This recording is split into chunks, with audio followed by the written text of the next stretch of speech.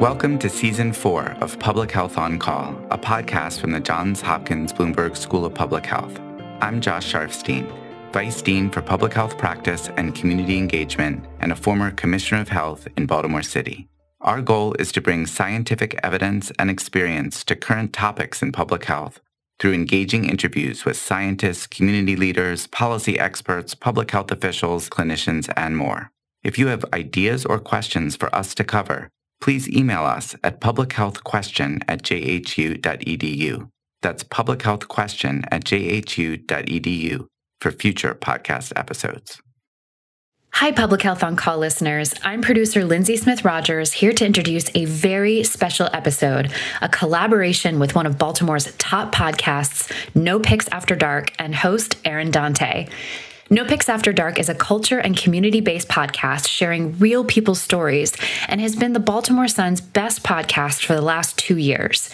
For this episode, Aaron's listeners submitted questions about COVID-19, and Dr. Josh Sharfstein talks through some answers. They also discuss Baltimore's unique response to the pandemic and how to think about safe gatherings during the holidays. We are so excited for this episode, and we hope you enjoy listening. You can check out Aaron's podcast at nopixafterdark.com. That's NOPIX afterdark.com. Let's listen.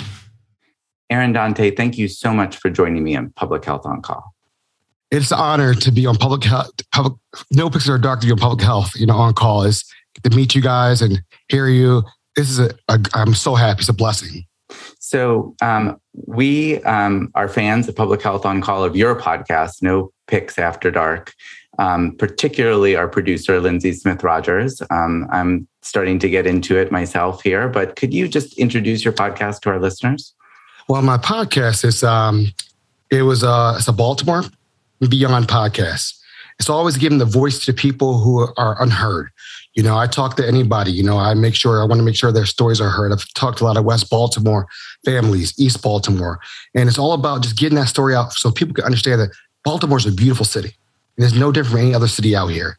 And we all may have our little problems, but guess what? There's some amazing people that make the city. And that's what Baltimore's all about. And unfortunately for me, the listeners have followed and won Best of Baltimore for Baltimore Magazine and Baltimore Sun 2 years in a row. So it's been a blessing. And I just keep on trying to give the message. And tell my listeners a little bit about Public Health on Call, like from Johns Hopkins. Tell us a little bit about that.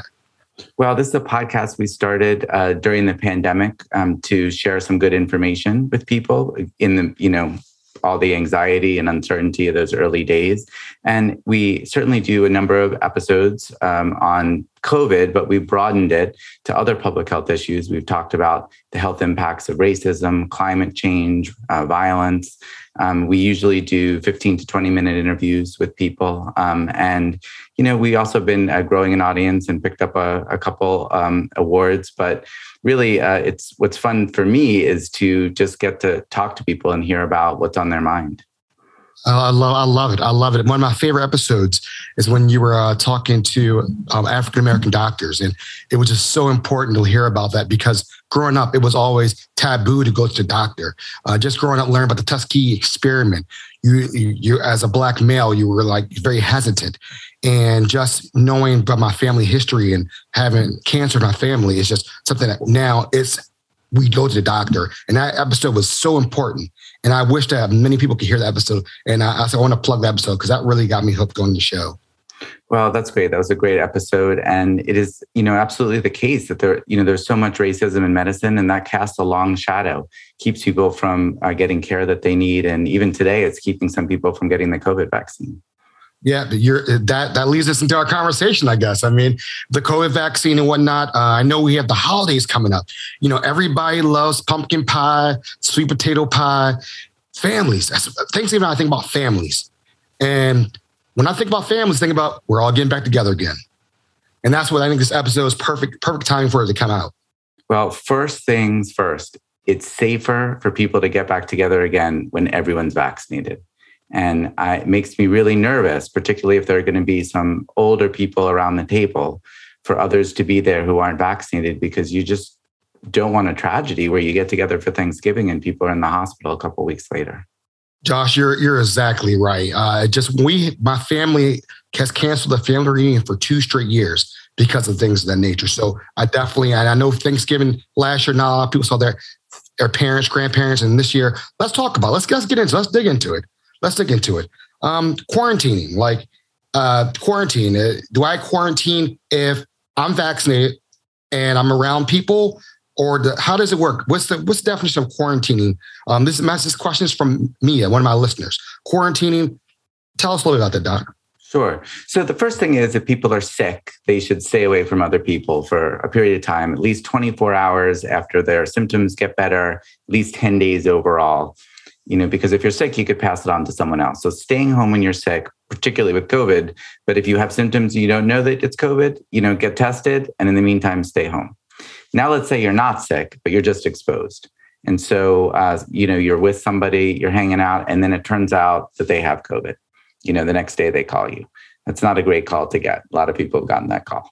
What do you do? Well, the good news is if you're vaccinated, you don't really have to change what you're doing that much. They recommend that you put on a mask inside. And if you do get symptoms, you get tested and stay home. But you don't have to stay home if you're vaccinated. If you're not vaccinated, however, and you're exposed, then you're at much higher risk of getting sick. And for that reason, it's recommended that you stay home at least until you have a negative test at around day 5 or 7. And as much as staying home for 14 days, that would be the most conservative thing to do.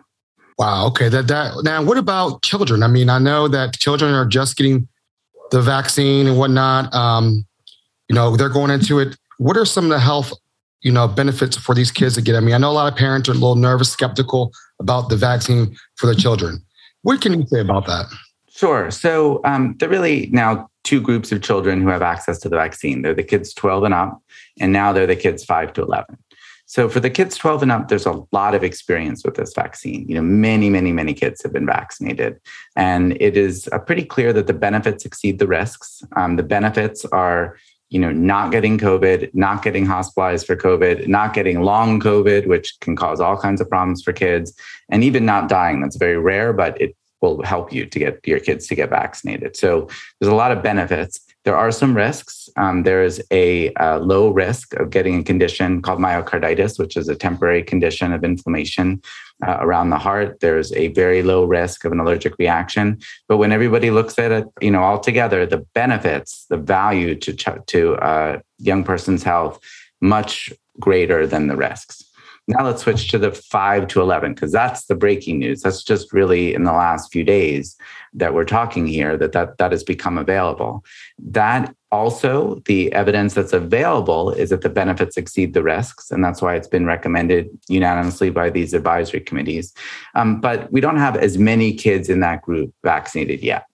And so if there are rare risks, we don't know them yet. And so over time, we'll get more information. The benefits include not getting sick with COVID, not being hospitalized with COVID, lower risk, I think, very, very likely of not dying with COVID. And so there are a lot of benefits. The risks aren't fully characterized because we don't have as many people vaccinated yet. Several thousand kids have been vaccinated so far in that younger age group. So over time, we'll get more data. We'll be able to have a better sense. And I think some parents who may be in the wait and see group will be able to take a look at the data and hopefully make a decision to vaccinate their kids. Doc, you said something that is actually another question that one of my listeners chimed into. They said, from Christy said, what do we know about long COVID? How big of a risk is it? And do we have any idea what it causes for some folks and not other folks? Sure. It sounds like you get a lot of questions about COVID. Just a little bit, because you know what? There's so much information out there, Doc, that you get overloaded. You're just like, I don't know who to believe. Who do I listen to? Sanjay Gupta. Do I listen to, who do I listen to at this point? And we love that you are in our backyard, one of the best medical places in the world. And this is why we're lucky to have you guys come on. It's great to get questions that are on people's minds. So long COVID basically refers to the fact that people can get sick with COVID, but not completely get better. In fact, they get these lingering symptoms. They can get headaches for months. They can get very dizzy and weak when they stand up. Some people are fatigued all the time, and it can be really debilitating. Some people can't go back to work. Some kids have trouble going back to school. Now, exactly how common that is isn't really known. There's studies that suggest it might be in just 1 in 20 people who get COVID, maybe 1 in 10 people who get COVID, depending on the study. And then, of course, the severity of symptoms. The sicker people are with COVID, the more likely they are to get longer term symptoms. But some people who get pretty mild disease can still be stuck with longer term symptoms.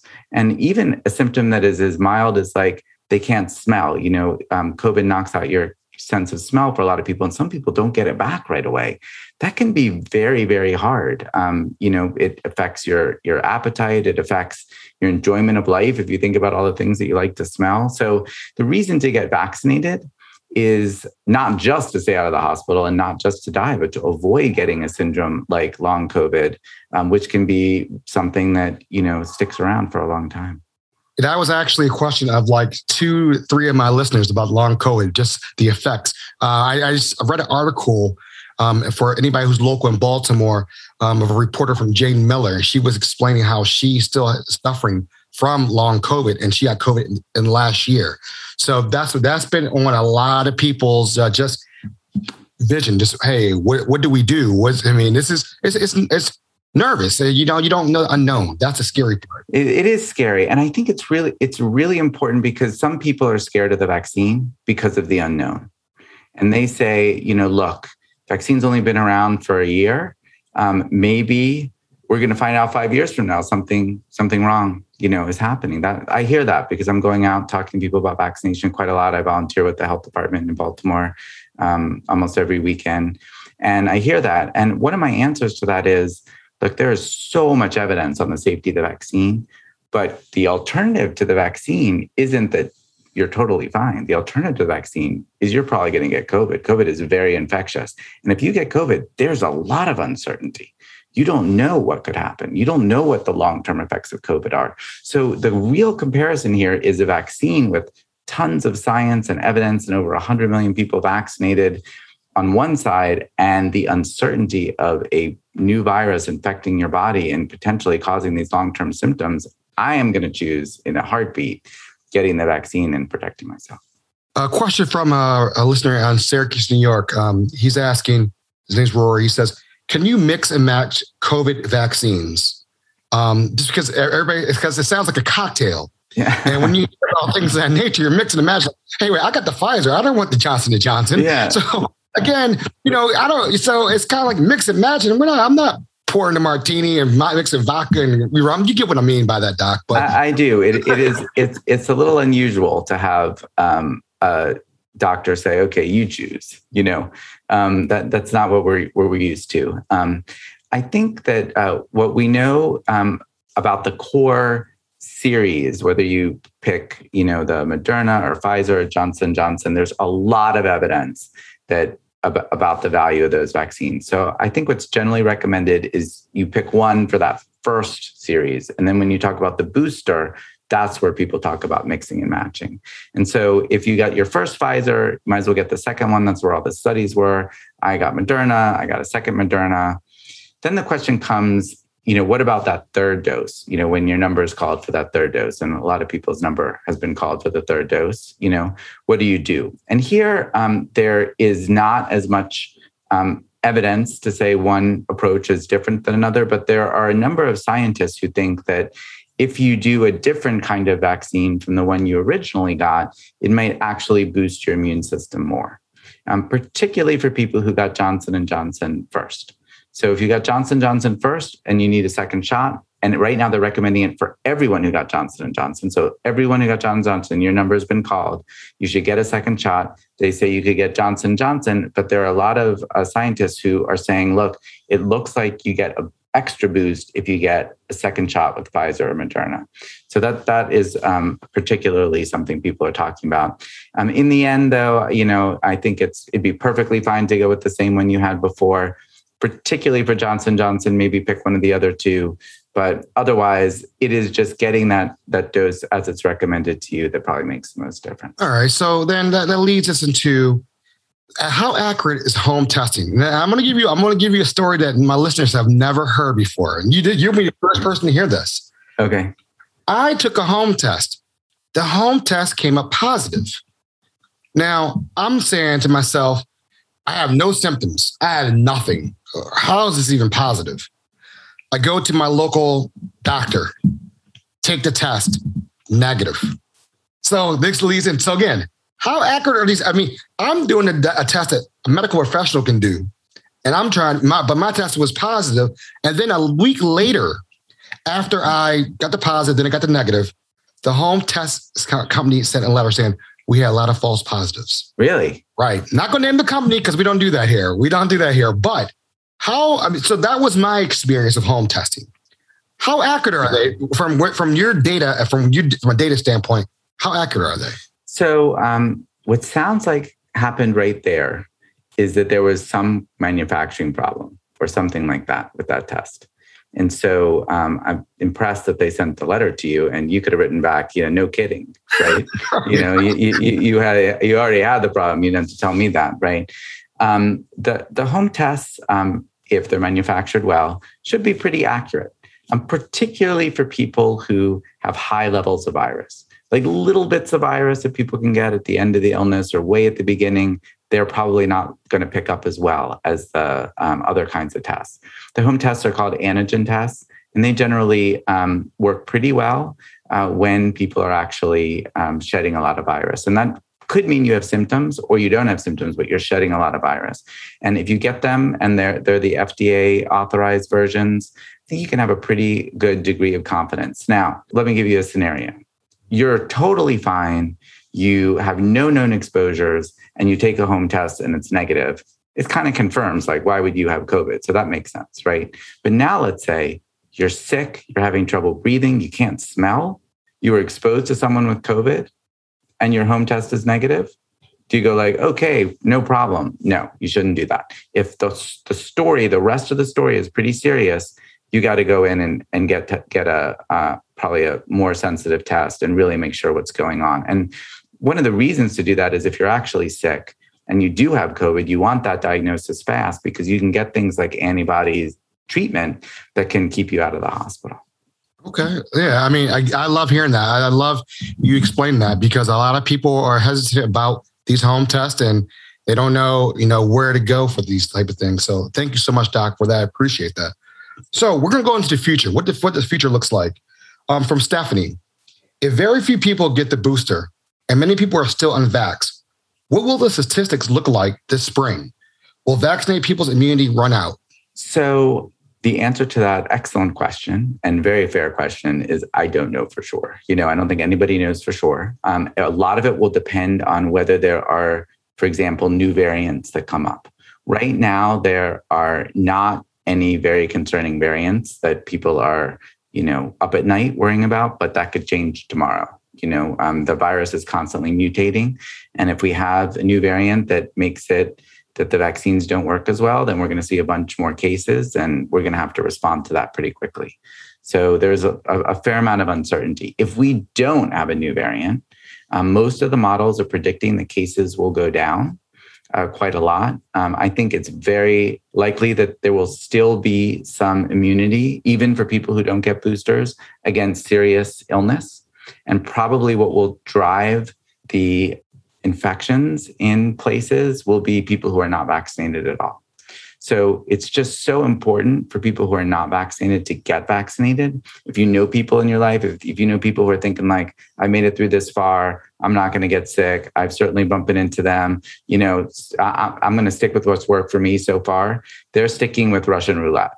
They've won a game of Russian roulette so far, but are they going to, sure, they're going to keep winning that because if they, spin the chamber and they have a problem, then, it's too late to be vaccinated. And I think it's the time to really tell people like, look, you're not just protecting yourself, you're protecting Baltimore. I mean, let's talk about Baltimore. Baltimore's done relatively well in the pandemic compared to a lot of other cities because people have the approach of like, I want to protect my friends, my family, my community. And Baltimore has one of the highest vaccination rates in the country for similar communities. And it's because people have really rallied around this and really getting people to see that this is something that we do for each other, including the people that we care about in our lives, I think is a really important step for making that spring a lot better than it otherwise would be. I love it. I love it. From another listener, her name is Miss Jen. Now that kids are 5 to 11, we kind of touched on this, can be vaccinated.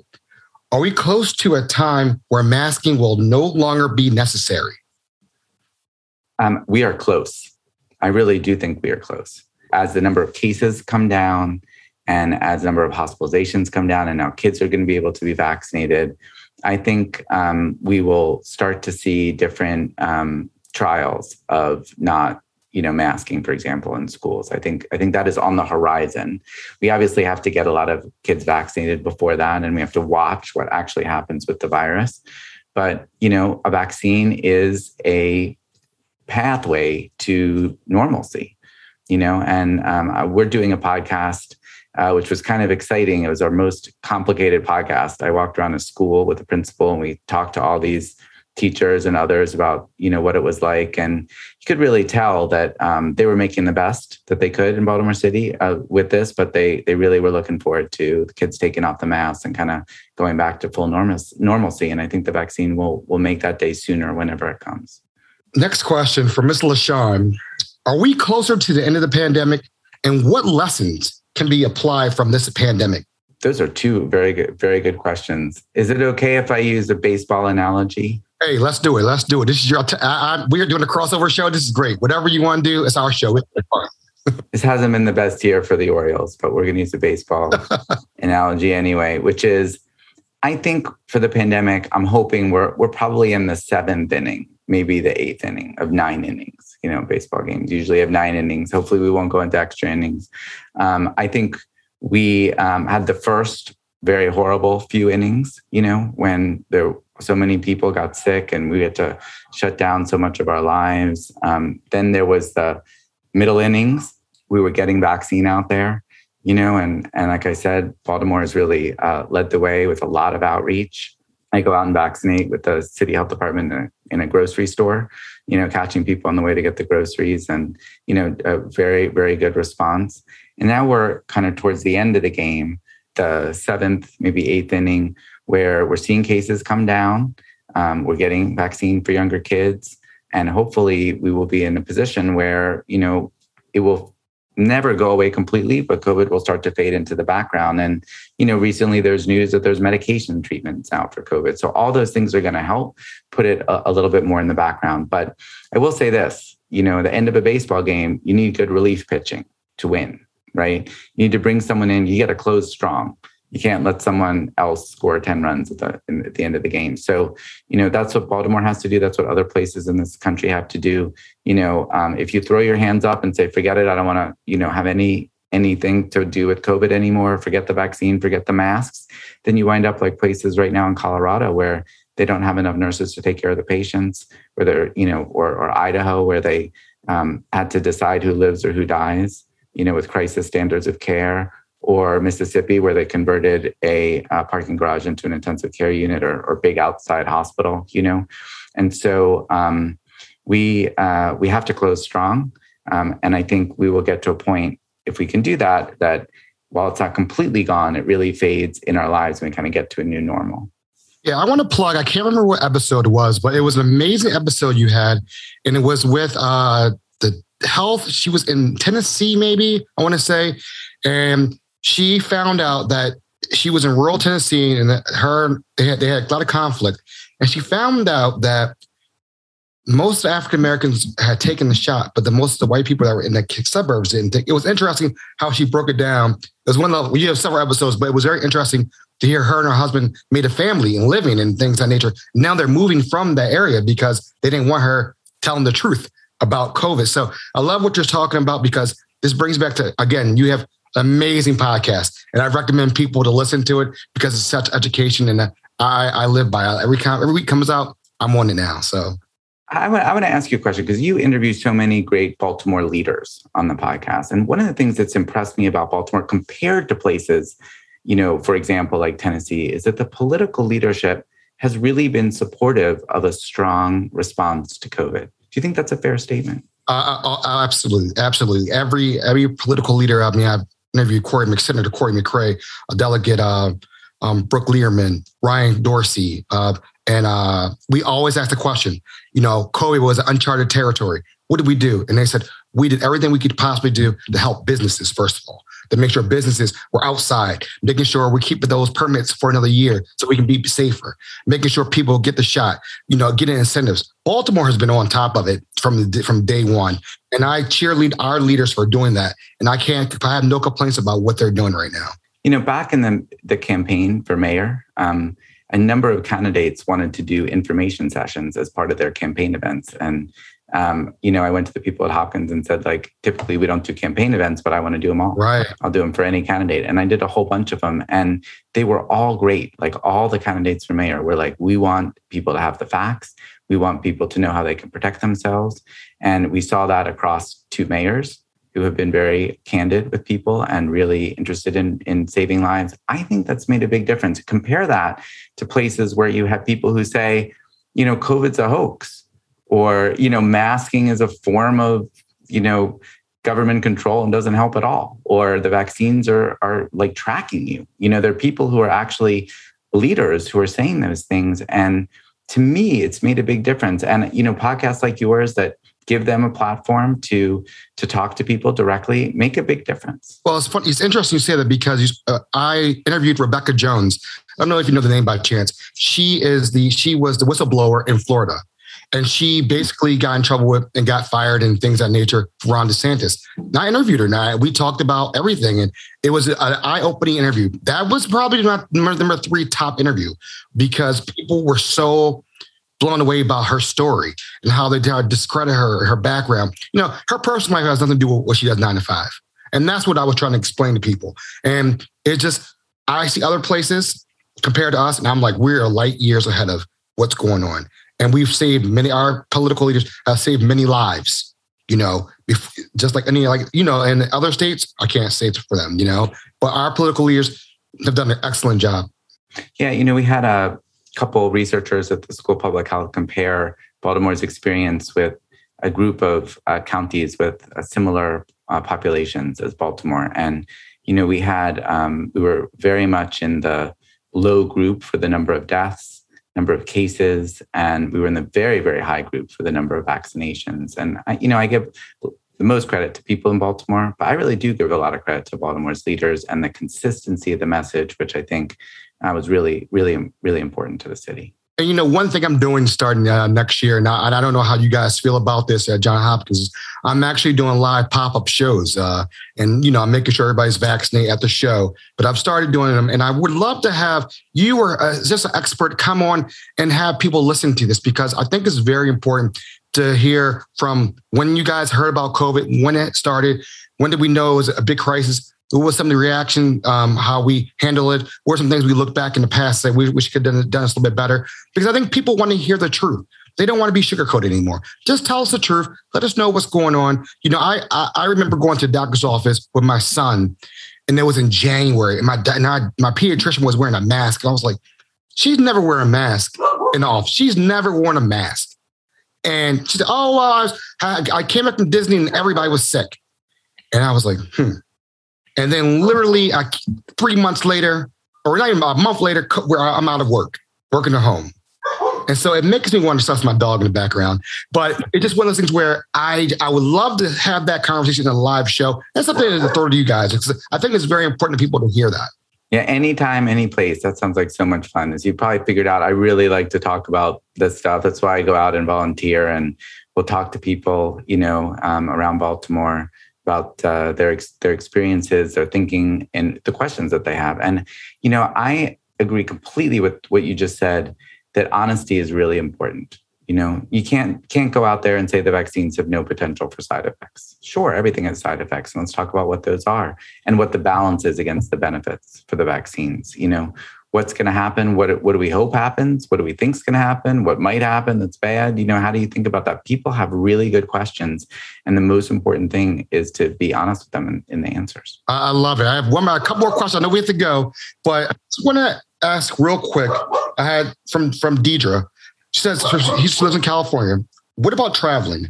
What are the risks of not wearing a mask traveling, like on an airplane or anything like that? What are the risks if you're vaccinated?